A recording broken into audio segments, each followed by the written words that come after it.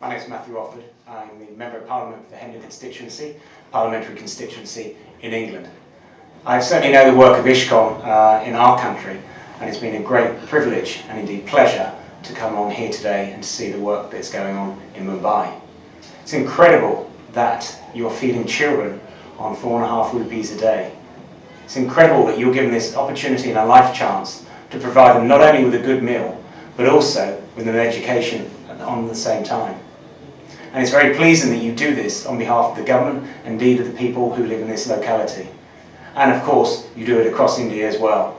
So that means many millions of children each day are being provided food and sustenance, something that you can not only be proud of, but it's very humbling for myself and indeed my wife to come along and see the work you're doing here. I'm very grateful for the opportunity, and I'd certainly like to come back again and to see other projects that you're undertaking on behalf of the people of this area. I thank you for your hospitality, and I not only congratulate, but I thank you for the work you're doing. Thank you.